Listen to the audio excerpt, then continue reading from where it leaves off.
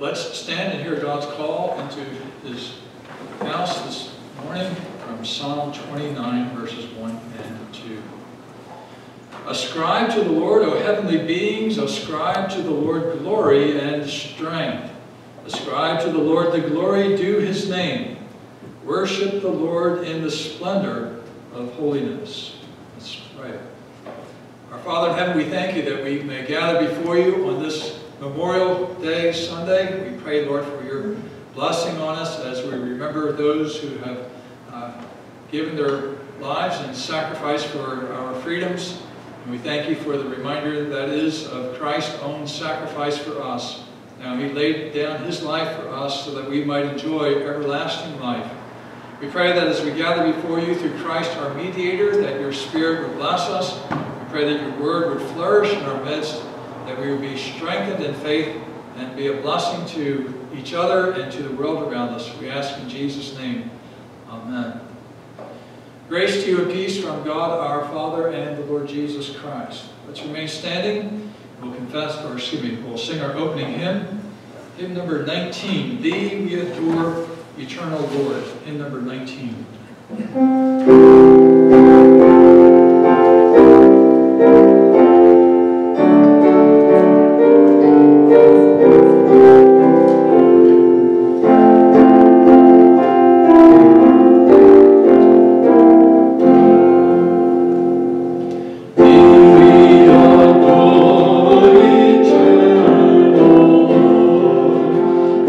Praise thy name with one accord.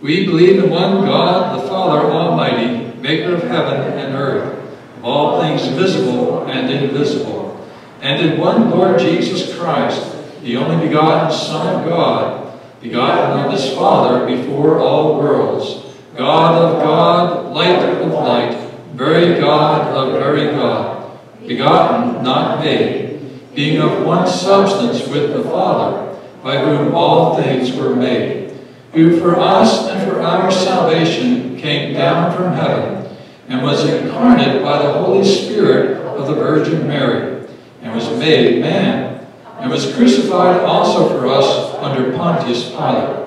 He suffered and was buried, and the third day he rose again, according to the Scriptures, and ascended into heaven, and is seated at the right hand of the Father. And he shall come again with glory to judge both the living and the dead, whose kingdom shall have no end. And we believe in the Holy Spirit, the Lord and giver of life, who proceeds from the Father and the Son, who with the Father and the Son together is worshipped and glorified, who spoke by the prophets. And we believe in one holy, Catholic, and apostolic church. We acknowledge one baptism for the remission of sins, and we look for the resurrection of the dead and the life of the world to come. Amen. Glory be to the Father, and to the Son, and to the Holy Ghost, as it was in the beginning, is now, and ever shall be, world without end. Amen. Amen.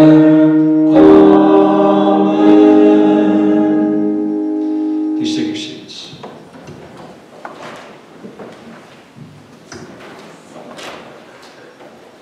Today is Trinity Sunday on the Christian calendar, and we will be taking a look at various readings from the Old and New Testaments that remind us that God is three. There's one God, only one God, but he eternally exists in three persons, Father, Son, and Holy Spirit. We begin our reading from Isaiah chapter 6, a familiar passage where God calls Isaiah to his service. Isaiah 6. In the year that King Uzziah died, I saw the Lord sitting upon the throne, high and lifted up, and the train of his robe filled the temple. Above him stood the seraphim. Each had 6 wings. With 2 he covered his face, and with 2 he covered his feet, and with 2 he flew. And one called to another and said, Holy, holy, holy is the Lord of hosts. The whole earth is full of his glory. And the foundations of the thresholds shook at the voice of him who called. And the house was filled with smoke. And I said, Woe is me, for I am lost, for I am a man of unclean lips, and I dwell in the midst of a people of unclean lips. For my eyes have seen the King, the Lord of hosts. Then one of the seraphim flew to me, having in his hand a burning coal that he had taken with tongs from the altar. And he touched my mouth and said, Behold, this has touched your lips. Your guilt is taken away, and your sin atoned for. I heard the voice of the Lord saying, Whom shall I send? And who will go for us? Then I said, Here I am, send me. Our next reading is from Romans chapter 8, beginning with the 12th verse. Romans 8, verses 12 through 17. Paul speaking of how we are filled with the Spirit of Christ as we are renewed in him.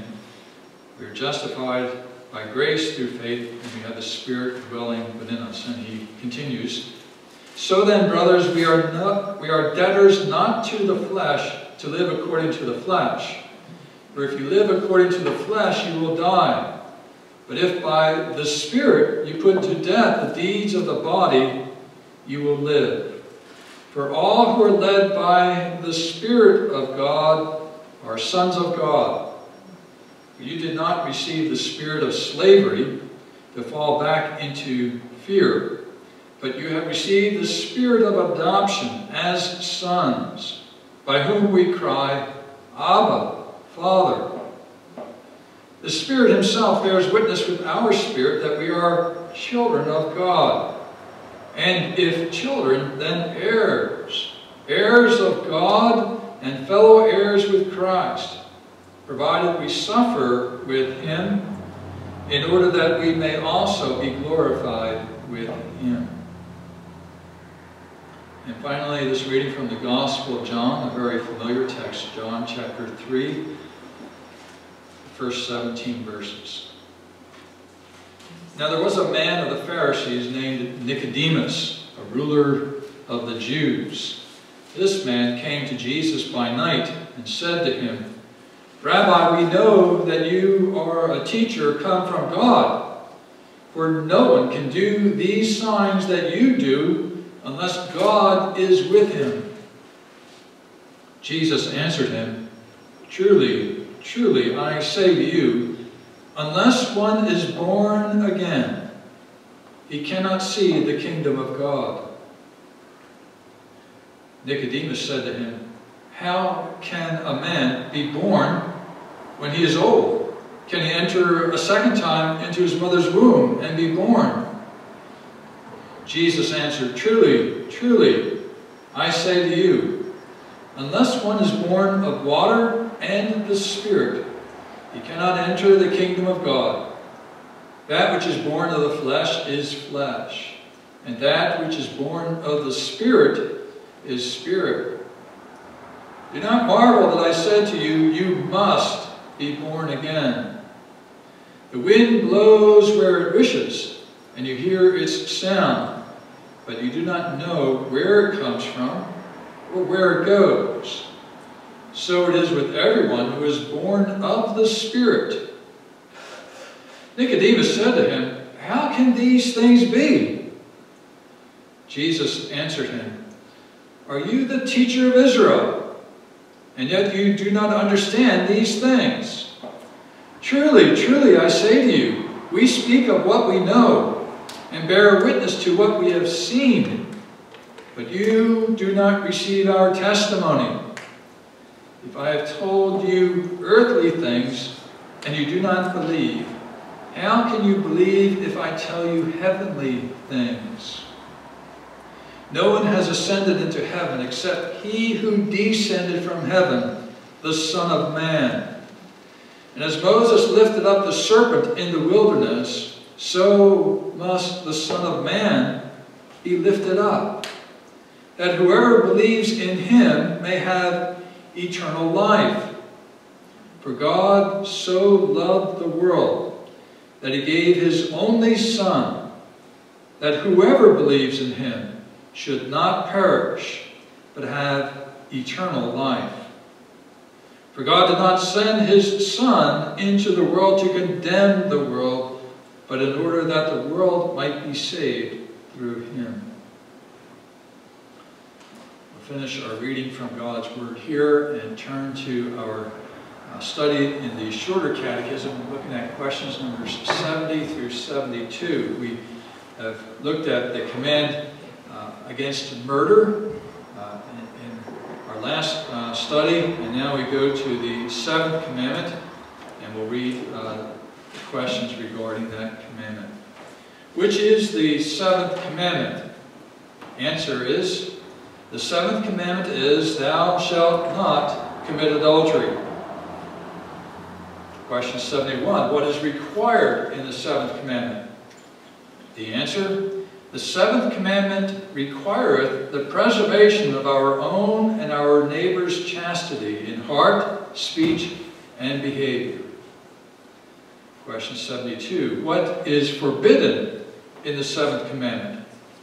The answer, the seventh commandment forbiddeth all unchaste thoughts, words, and actions. The word chastity is an old word that we don't often hear very much anymore. It's old-fashioned. It comes back from the days of our Puritan forefathers, and so a word like that sometimes is scoffed and mocked at in our modern world. But it's a word that reflects on the requirement that God has upon us to be chaste and pure in our conduct, in our lives with each other. And so this morning we come to consider the seventh commandment, which has to do with, more broadly, the committing of adultery. The language here for adultery is a general term which includes all different forms of sexual sin. We can go through a lengthy list of such sins. There are many examples of that today, of course, but we would begin with the sin of fornication, where some might consider living with someone else or engaging in sexual relationships outside of the marriage relationship. That would come under this command, and so that would be forbidden. We also consider adultery itself, that is unfaithfulness to your marital partner, whereby you have a relationship with somebody who's not your partner. You break your vows of fidelity to your partner by having sexual relations with another individual. And that too would form a break of this commandment. You may also consider various other forms of unchaste behavior. The Old Testament speaks against bestiality, sexual relationships with animals. That seems like the most outrageous thing, but apparently some are tempted in that way. And so that too is forbidden. And then finally, of course, you have what is described in Scripture as an abomination, homosexual relationships. And so it's rather striking that what we today might find as awful, distasteful, bestiality, is trumped by homosexuality as described as an abomination before God. One might not think in those terms, but all of these are violations of God's law here given to us in this seventh commandment. And so the commandment has, as we often consider, both positive and negative requirements for us. Positively, we should do what we can to preserve our own and our neighbor's chastity. And so we need to be very careful about how we relate to each other and be sure that we honor the marriage relationships that God has blessed us with. That goes to every aspect of life, from our outward behaviors to the kinds of things we say, and even the thoughts that are entertained within our hearts. Jesus, in his Sermon on the Mount, of course, warns us against the sin of adultery as it is expressed in sinful desires, lustful desires. And so even there, God expects purity, chastity of heart. And of course, it's the heart where things begin, and so the Word of God urges us to guard our hearts and to render our hearts in purity before God. So positively and negatively, we are to avoid those kinds of things which would corrupt and pollute us and which bring harm. There are a wide variety of applications of that to our modern age. It used to be that pastors would point out the dangers of engaging in pornography or picking up the Playboy magazine or Penthouse or that sort of thing. Today, with the internet, you've got all kinds of things available there that you need to be watching for. And so there are all kinds of sources that would encourage sinful thoughts and worse sinful behaviors. And so we need to walk by the Spirit, as Paul urges us in Romans chapter 8, and be having our minds set on the Spirit.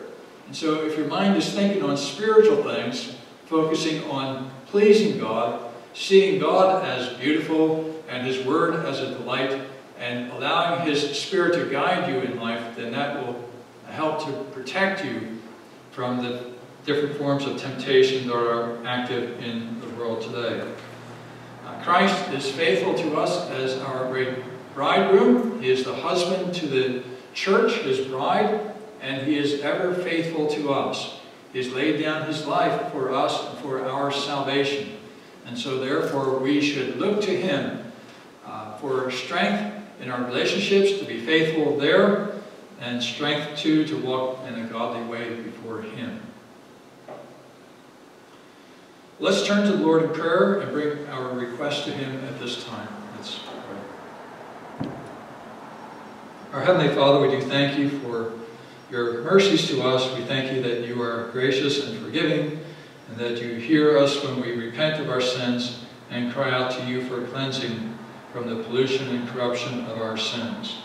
We present our hearts to You in all of our weaknesses, frailties, and sins. I pray that You would forgive us for those ways in which we have dishonored You and acted in ways which are displeasing to You.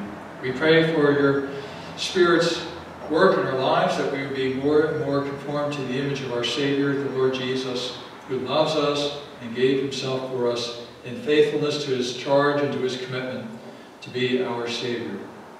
We thank You, Father, for this church and for Your blessing on us. We thank You for Your mercies and grace, and we do pray that Your Spirit would be upon us.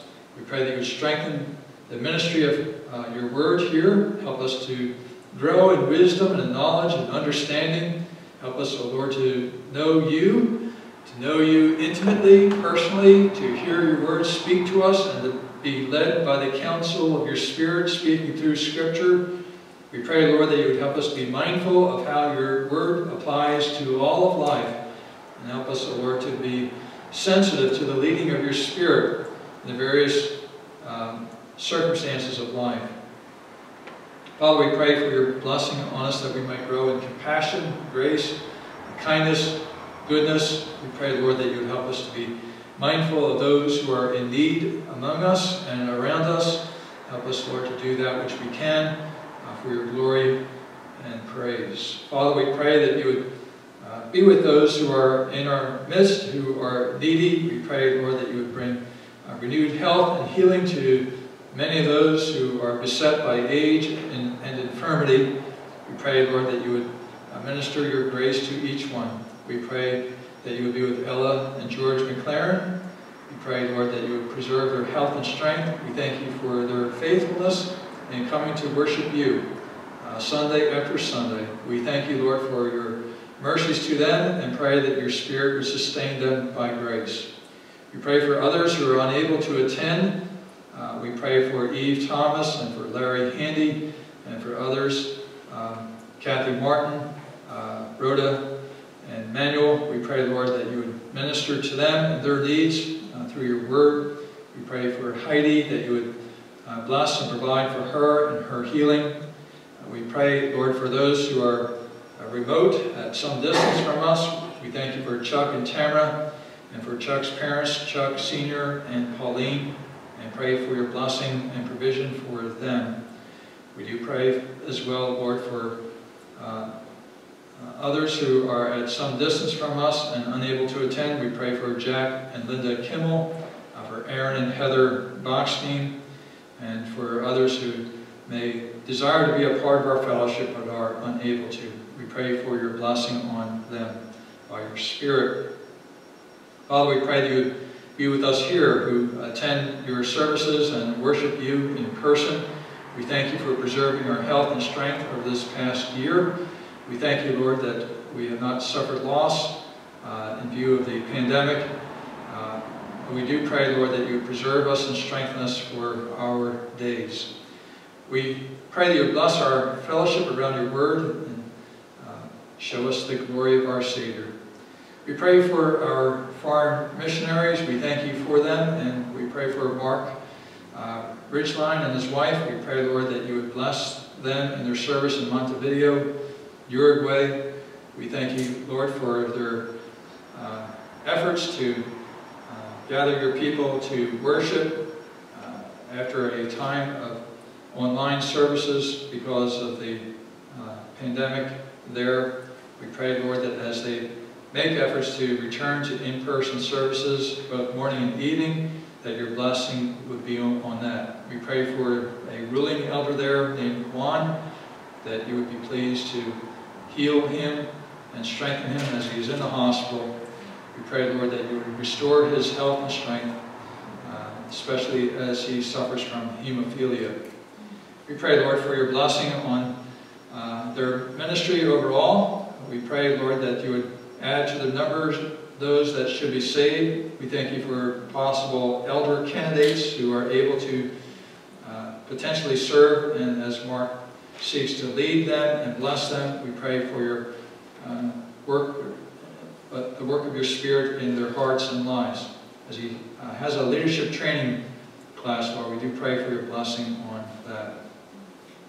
Lord, we thank you for others who serve across the world today. We pray that you would strengthen and bless them in their many efforts, and we pray that you would be glorified in them. We thank you for our Orthodox Presbyterian Church and its various ministries. We thank you for the renewed health of our General Secretaries. We pray, Lord, that you would continue to watch over Danny Ollinger and his recovery. Bless Al Tricarico and his health needs.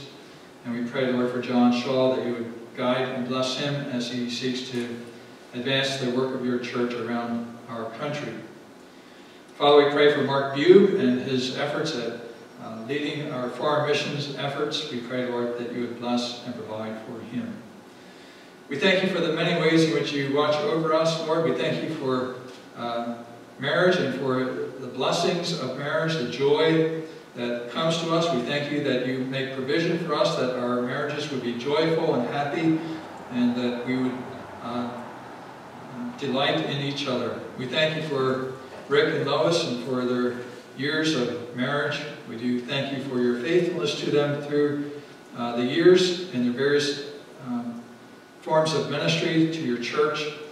We thank you for their sons and for their families, and we pray, Lord, that you would bless Rick and Lois as they celebrate their wedding anniversary.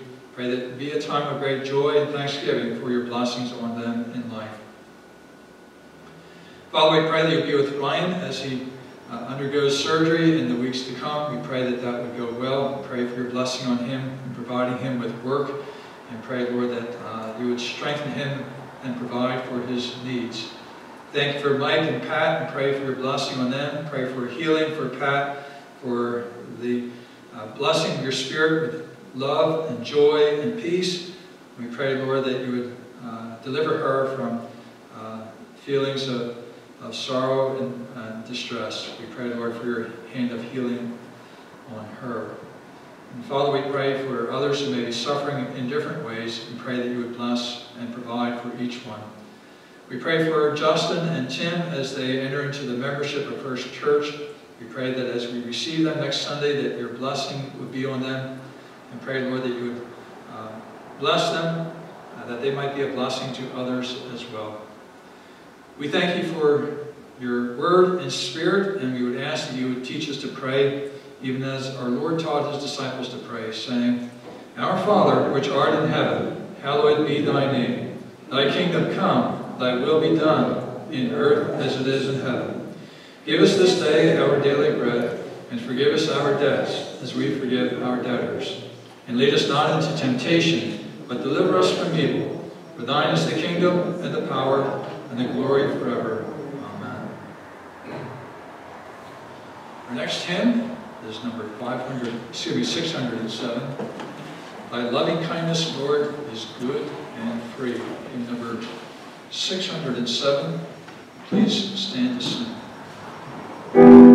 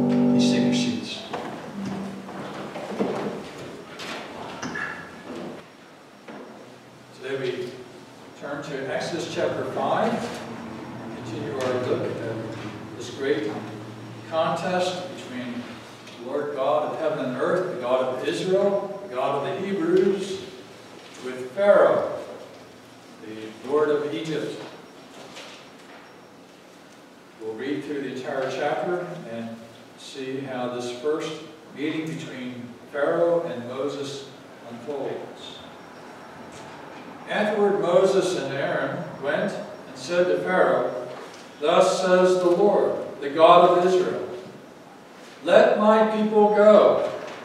They may hold a feast to me in the wilderness." But Pharaoh said, "Who is the Lord, that I should obey his voice and let Israel go? I do not know the Lord, that I should obey his voice."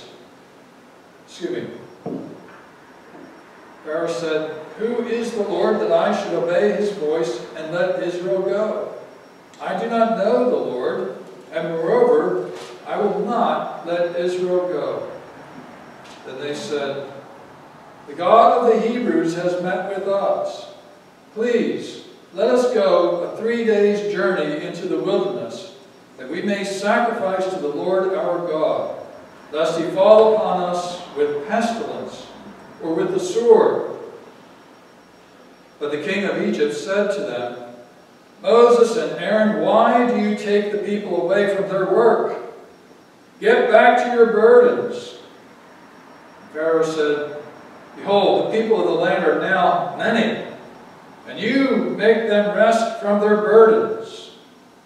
The same day Pharaoh commanded the taskmasters of the people and their foremen, "You shall no longer give the people straw to make bricks as in the past. Let them go and gather straw for themselves. But the number of bricks that they made in the past, you shall impose on them. You shall by no means reduce it, for they are idle." Therefore they cried, "Let us go and offer sacrifice to our God. Let heavier work be laid on the men, that they may labor at it and pay no regard to lying words." So the taskmasters and the foremen of the people went out and said to the people, "Thus says Pharaoh, I will not give you straw. Go and get your straw yourselves, wherever you can find it. But your work will not be reduced in the least." So the people were scattered throughout all the land of Egypt to gather stubble for straw. The taskmasters were urgent, saying, "Complete your work, your daily task each day, as when there was straw."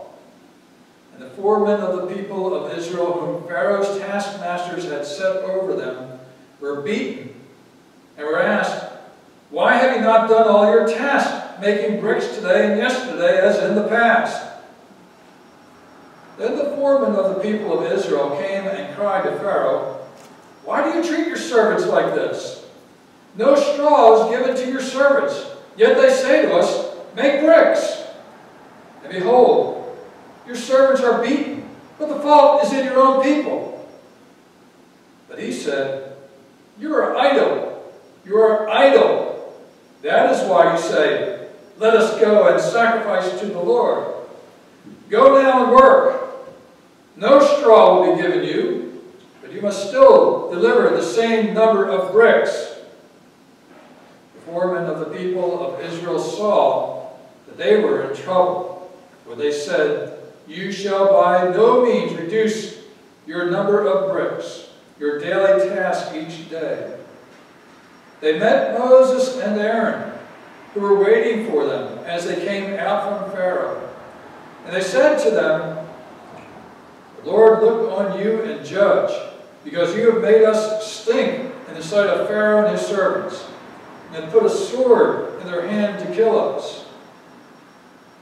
Then Moses turned to the Lord and said, "O Lord, why have you done evil to this people? Why did you ever send me? For since I came to Pharaoh to speak in your name, he has done evil to this people, and you have not delivered your people at all." Let's pray. Father, we thank you for your word, and we thank you for your work in history and time, the way that you sovereignly, graciously, and purposefully accomplish your will. We would ask that your Spirit would bless us as we look into this text. We pray that the glory of our mediator, Jesus, will be manifested and magnified for us, that we might be encouraged and have hope in this our day of struggle. We ask in Jesus' name. Amen. Things seem to be off to a great start. When Moses and Aaron returned to Egypt, they met with the leaders of Israel and explained to them that God had called them to rescue Israel from Egypt. It is a wild, dramatic plan that they had there, but the elders of Israel responded positively. They were happy to hear this great word that God had not forgotten them, but now he finally would send them a deliverer, Moses, and rescue them from their bondage, their sore bondage in Egypt. And so with great hope and expectation, with the promise of God that he was going to deliver Israel out of Egypt, Moses and Aaron appear before Pharaoh, the king of Egypt. Now we don't know exactly how they managed to get an audience with Pharaoh. Maybe it was that some within his household knew of Moses and recognized him and were willing to give him an audience with Pharaoh. Maybe it was because they represented a major population in Egypt, a slave population, but a source of tremendous work and profit for Egypt. And so Pharaoh wanted to know what was on their minds. In any case, they have an opportunity to meet with the Pharaoh of Egypt. And what a moment this would be. Here you have Moses, who would be the great lawgiver of Israel, the one who would be a great prophet of God, and the one through whom God would do amazing things, standing now before the Pharaoh of Egypt, one who was considered to be somewhat superhuman, even godlike. He was possessed of the god Horus, and upon his death he was to rise again as Osiris. He was a descendant of the sun god Re, who created the earth. And so Pharaoh stands not merely as an earthly king of a populous nation, but he stands as a lord and a god and a monarch over the world. And so you have these two conflicting forces coming together. The kingdom of God coming to, if you will, a point with Moses, and the kingdom of darkness, the kingdom of paganism, revealed in Pharaoh, manifested in Pharaoh of that day. It's clear that Pharaoh himself was engaged in the occult, and he had people worshiping himself. In fact, the word that God uses for Israel coming out to serve him in the wilderness, to take part in a festival, that word for serve is the same word used to describe Israel's service to Pharaoh as they engaged in their slave labor. It was their form of worship to Pharaoh, the great god. We'll see coming later on how Pharaoh calls upon his wise men and sorcerers to engage with Moses and Aaron and this staff that they put upon the ground and turns into a snake. And so there are demonic forces at work in Egypt, working through the sorcerers and the magical acts that they are able to perform. We should be reminded that Satan is able to do lying wonders, things which are amazing to see. Perhaps kind of like starships in the heavens, that kind of thing that we're seeing in the news today. Lying wonders. Satan is at work in different ways. So, you have this great moment. And Moses comes with Aaron. He has the staff of God in his hand. He has God's commission upon him. He has the support of Israel behind him. He has word from God, the assurance that all his enemies are gone. And so he appears before Pharaoh with great confidence. And he says, "Thus says the Lord, let my people go, that they may worship me."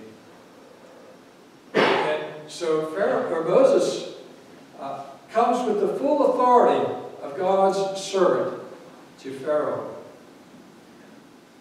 One might hope that Pharaoh would have been compliant enough to wish to understand a little bit about what Moses had in mind here and who was this God that Moses was representing. But really, for Pharaoh, when he hears that Moses says, "Thus says the Lord, let my people go," Pharaoh's got to be thinking to himself, "Ha! You got to be kidding me. The God of my slaves is telling me that I need to let them go? Where has this God been? His people are enslaved to me. What do I need to fear of this kind of God, whose people are so degraded and humbled that they cannot do anything without my permission?" And so Pharaoh, being the God of Egypt, dismisses any recognition of the God of the Hebrews.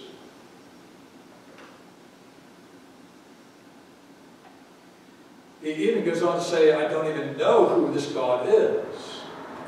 Now, that is something of a false statement. Perhaps he's not heard the name Yahweh before. Surely, however, he knew about Israel. He knew something about their past. He knew something about their God. Is it not possible that there were some stories yet remaining in Egypt of Joseph and how God had given dreams to a previous Pharaoh about a famine and times of plenty and so forth that spared Egypt from great disaster? Did he not know of these things from his own history? Well, in any case, it's not simply that he might not have been cognizant of his own history, but he was denying his own creatureliness before God. He might, in arrogance and in pomp, say, "I don't know who this Lord is, and why should I serve him?" But in fact, deep down in his heart, because he's yet made in the image of God, he knows who the true God is. All of mankind, though they reject God, resist him, deny that they know him, nonetheless, deep down, they have a sense of the divine. And they wish to rebel against this God. I was reminded as I was looking at this text of a comment made by Aldous Huxley in one of his books. He writes about how it was that he and others with him rejected the idea of a universe with meaning to it and claimed that the universe did not make any sense at all. And he was he's quite frank, brutally frank about it. He said the reason why we postulated the meaninglessness of the world was because if we agree that the world had meaning, then there must be someone who gives it meaning. There is a specific rejection of Christianity and its place in the world as an interpreter of all things. And Aldous Huxley goes on to say the reason why we rejected this is because we did not want to serve this God. We wanted to be able to do what we wanted to do. And if there is a God who is the creator of all things, who gives meaning to the universe, then we are subject to him. And that we can't have. And so, in the end, Aldous Huxley says we like to have sex too. And this God would not allow us to do whatever we please in that regard. And so, therefore, we postulate that the world is meaningless. You see, deep down within the heart of man, there is a recognition that there is a God, that it is the Lord who is God, and they suppress that knowledge within their own hearts. Paul tells us this in Romans chapter 1. You've read it many times, I'm sure, how God has revealed his nature, his divine nature and power in the things which are created. He's made himself known abundantly in all things, and yet the creature rejects this knowledge of God, suppresses it in unrighteousness, and refuses to submit to God. That is the nature of the human heart. Lives in rebellion against God. And so Pharaoh puffs himself up, declares that essentially he is the sovereign, and he does not bow to the Lord God, the God of Israel, and he would oppose any such idea. Now, Moses comes with what would seem to be, if you're reading this text and the previous chapters, something of a misdirection. Moses comes to Pharaoh and says, "Let my people go, that they may go out into the wilderness and take part in a festival for 3 days, and then they'll come back." And we know from what God has said to Moses already, that God's ultimate plan was to bring Israel completely out of Egypt. Was this a misrepresentation of God's wishes? Well, no. It was a test of Pharaoh, a small test which would reveal his heart. God makes a minimal request of Pharaoh that he would let the Israelites go for a festival out in the wilderness for a 3-day period of time. Would Pharaoh even acknowledge that? There is history in the annals of Egypt of populations within Egypt making similar requests to go out to hold a religious festival for a period of time, and those were generally granted. But in this case, Pharaoh was unwilling to allow such a thing to occur. You remember that God had told Moses as he approached Pharaoh that I'm going to harden his heart, and he will not willingly allow Israel to leave. And so God, who is the great creator of all, is pleased to harden Pharaoh's heart, make him resistant to God's will, and therefore hold him up while God shows to Pharaoh and to all the world, to us today, his great power over this arrogant man. Some wonder about God's hardening the heart of Pharaoh, but indeed, as Paul says in Romans chapter 9, God is pleased to harden some. He has compassion on whom he has compassion, and he hardens others. It's his right as the creator. He creates the heavens and the earth. They are his possession. He can make one vessel for honorable use and another vessel for dishonorable use. It's his prerogative. He is God. Paul says, who are you to question God? Who are you to say to God, why have you made me like this? God is God. And there's a point where we must leave these kinds of things into God's hands. At the same time, we can say Pharaoh himself hardened his own heart, his own sinful rebellion. His heart was already given over to sin, and he would not submit to God because his nature was bound by his sin. And so Pharaoh hardens his own heart. God, in his justice, just confirms that and gives him over to increasing hardness of heart so that God's wrath would be revealed against Pharaoh and against Egypt. And so this first meeting between Moses and Pharaoh does not live up to its billing in terms of what the Israelites might have been expecting. They might have been thinking that Moses will march in before Pharaoh, say, God says, let my people go. And Pharaoh, impressed by the presence of God, will comply. And in some way, God will make Pharaoh yield. I mean, we're told in Proverbs that the heart of the king is in the Lord's hands, and he turns it whichever way he wills. It may be that the Jews thought at this time, the Hebrews thought that God would just change the heart of Pharaoh, persuade him to let Israel go.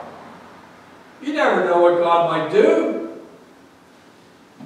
Sometimes when God gives us a promise or an expectation of something happening in our lives, we think in terms of a straight line movement from where we are to what we want to achieve or what we want to receive.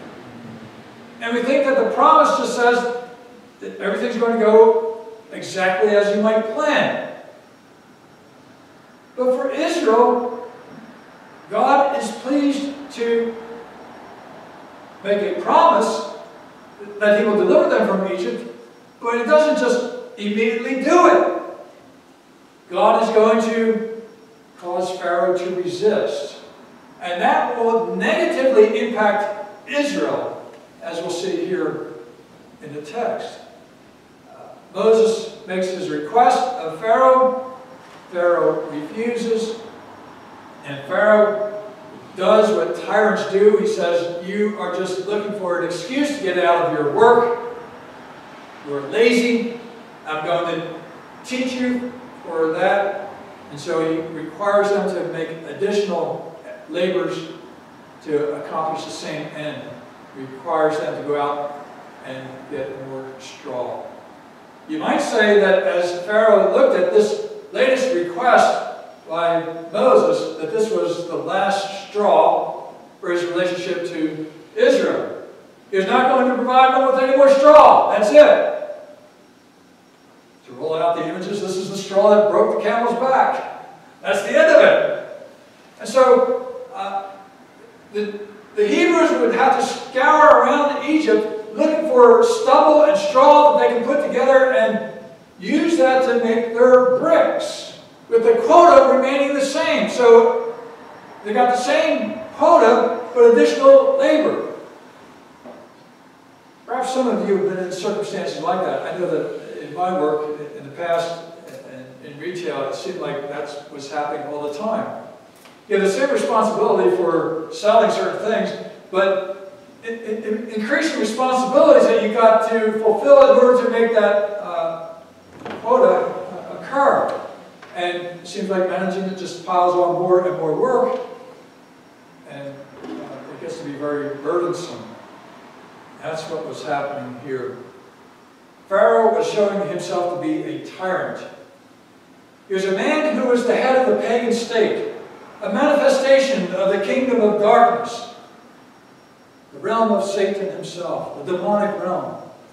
And it's a totalitarian system, a top-down system of oppression. Pharaoh acts without compassion for those who are underneath him. Pharaoh compels Israel to work harder and harder with no regard for their well-being or their safety or for what is even just and sensible. When the Jewish foremen come back to Pharaoh, and amazingly enough, appear before Pharaoh, and incidentally, they don't go through Moses. They've kind of had it with Moses.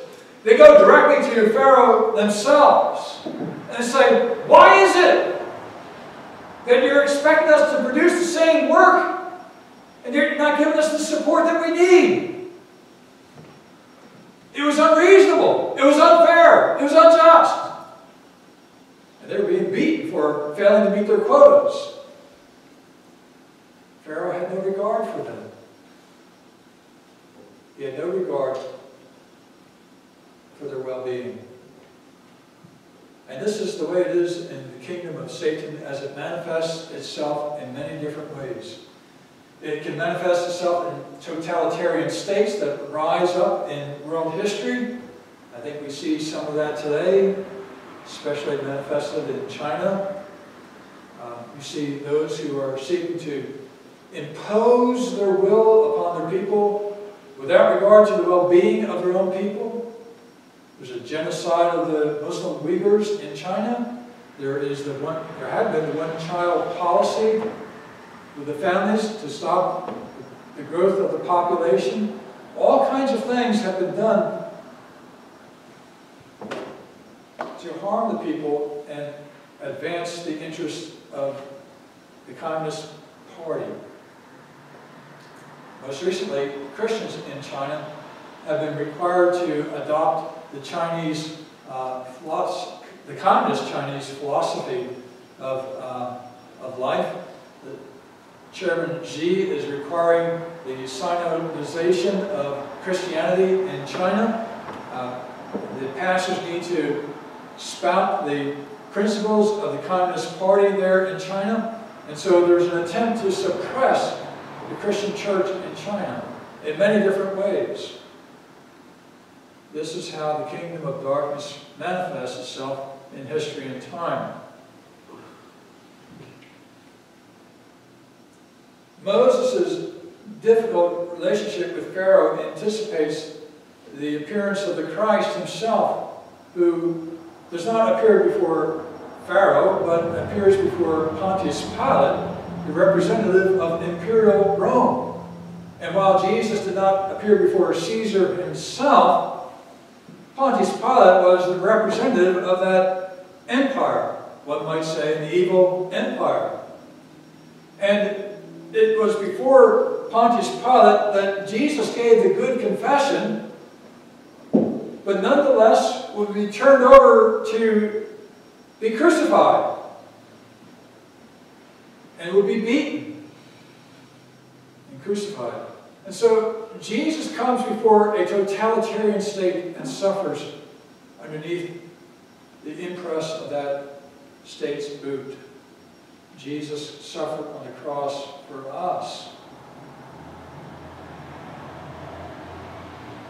And then when Jesus turns in his ascension into glory and calls us into his service, he calls us to be ready to suffer for his sake. The Apostle Paul, the great missionary throughout Europe, would be commissioned by Christ on the road to Damascus and told that he would speak before kings and many of those who are in authority. And he would be beaten. And many evil things would happen to him. Eventually he would be executed for his service to Christ. Paul himself would say, if anyone desires to be godly in Christ Jesus, he will be persecuted.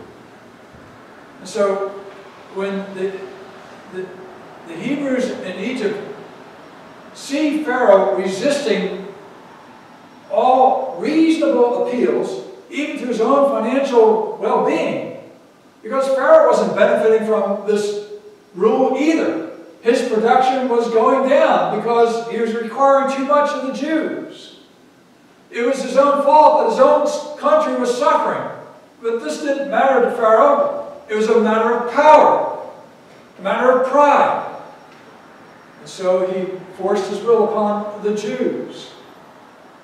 Well, the foremen who come out of this disastrous meeting with Pharaoh meet with Moses and Aaron on the way out. Probably they were solicitous to find out what had happened. And they basically said, God visit you for all this. you've made us a stink in Pharaoh's nostrils. In other words, you've not done anything to help us out here. You've not made matters any better. In fact, you've made things worse. Now, can you imagine you're seeking to serve God, honor His will, and do that which is for the benefit of those you're serving, and what happens to them when things get worse, not better? That would be quite frustrating, upsetting. There are times when Satan is at work in your life where you are seeking to do something which is right and good. You're making a change in your life to honor God and His will. And rather than good things happening, bad things occur. It just seems that things get worse rather than better. In these times, God is testing your faith in Him and in His Word.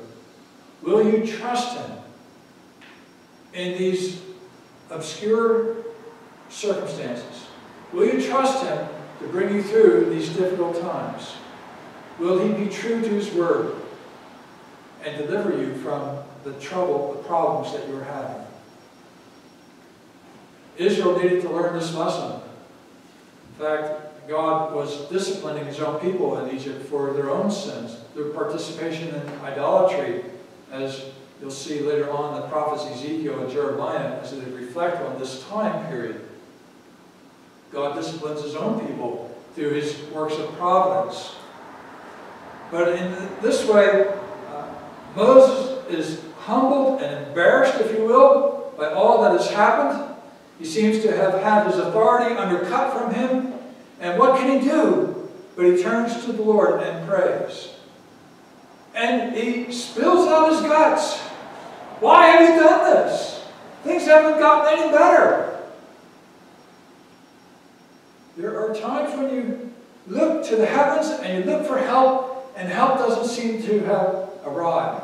There's a promise of some hope, and hope never seems to come. And you have to wait. In these times, you have to trust in the Lord and in His purpose and goodness, even when you can't see it right in front of you. He hides a smiling purpose behind a frowning providence. I read a brief article by, I think it's Tom Challies. I believe he's a professor at one of our Reformed seminaries and a pastor as well. In any case, he talks about his life and talks about how his life seems to be filled with death and constant dying. And when I read his article, it's a brief article, a brief statement, I anticipated what he was going to say in my own mind, and I was resonating with it, thinking of how it seems to me, and I've been having this thought recently, how life is the accumulation of different pains, different disappointments, different sufferings that we go through. Pain of a loss of different sorts, maybe a parent, a child, a loved one, relationship falls apart. One pain after another, and it just seems to accumulate over time as you get older. Challies was not describing it so much in that way, but in the sense that he dies to his own dreams, to his own hopes. He had different ideas when he began his life and his ministry of the kinds of things he would be able to achieve in life, the advances he would be able to make, the contributions he would be able to provide. And yet life was filled with obstacles and disappointments. And as he made his way through it, he wasn't as talented, as gifted as he thought he was. His dreams always remained rather remote and off in the distance. As he comes towards the end of his working career, perhaps, he thinks to himself, is this all there is? Perhaps you've had similar thoughts and feelings at times as well. You've begun life with ardent dreams, hopes and expectations, things that you wanted to accomplish in life. And yet with the passing of time, it seems that so much has been left behind. You've never been able to achieve everything that you wanted. And so there's something of an ache and a pain, a disappointment in life. Charles Spurgeon used to say, that God is no debtor to us. The kinds of things that we've sacrificed in this life, the things that we fail to obtain and achieve in this life, are things which were not necessary for us. God is pleased to work in our circumstances with His own purposes in mind, with His own agenda, on His own timetable. In fact, you will read, I believe it's in the book of Acts, that Israel was delivered from Egypt after 430 years, and the phrase is, on that very day. And so, whereas Moses and Israel were looking for a quick escape out of Egypt, God says, I have my own timetable, my own plan, and things will be accomplished on my schedule. And we need to bow to that schedule and allow God to work through that until the right day comes. And there's coming a day for us when the things that we've lost in this life will be more than replaced. When we will enter into glory. Remember, the disciples came to Jesus and said, what will there be for us? We've lost family and lands and property and so forth. What will there be for us? And Jesus said, you'll have many times these things in this life, and in the life to come, eternal life. God is no debtor to us. And so, when you lose certain things in this life, you find that God supplies in unexpected ways, even here in this life. The psalmist says, I would have perished if I had not thought that I would see the goodness of the Lord in the land of the living. There is goodness that God brings to our lives in ways which we had not expected. But at the same time, where is this land of the living? It's still yet before us, like Canaan was to Israel and Egypt. It was something out there. It was, if you will, an idea, a concept, but not a living reality. Not that they were experiencing at the moment. But God's promise was that He would deliver them and bring them. And so it is to us. He has a great future before us. Something far greater than what we experience here. And all the things that we've lost, all the things that we've sacrificed, giving of ourselves for our family, our friends, our church, our country, what have you, it will be more than abundantly returned to you. Because God is no debtor to us. He's a God of grace and abundance. I've come that they might have life, Jesus said, and have it abundantly. That's His promise. And so whatever difficulties we face, we can trust that He will fulfill His word. Let's pray. Father in heaven, we thank You for Your word and for the way that Your will works itself out in the course of history and time. As we who are subject to forces and things that happen which we don't always understand or anticipate, we, Lord, confess that we must rest in You and look to You and be reminded that You are indeed the Lord, the God of Israel. We do pray that Your blessing will be on us in times of uncertainty, of trouble, of sorrow, of pain. Help us, O Lord, to trust in You and in Your great promises, and to know that You will not fail, but You will do that which You have promised, to Your glory and praise, and to the great salvation and joy of Your people, until we gather in that great festival to come, a great time of joy, and the wedding supper of the Lamb. We ask for Your blessing on us in Jesus' glorious name.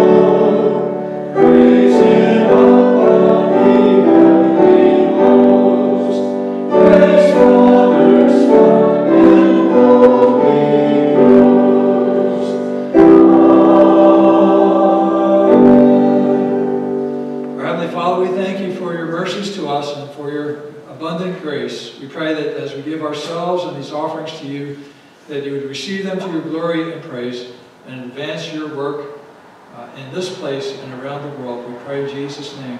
Amen. Let's sing our final hymn, number 311, Hail to the Lord's Anointed, number 311.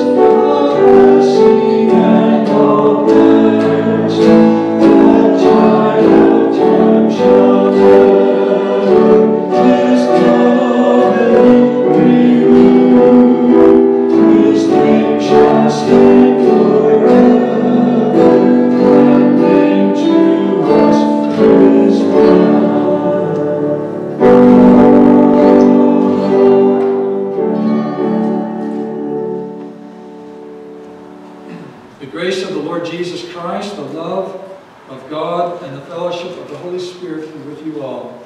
Amen.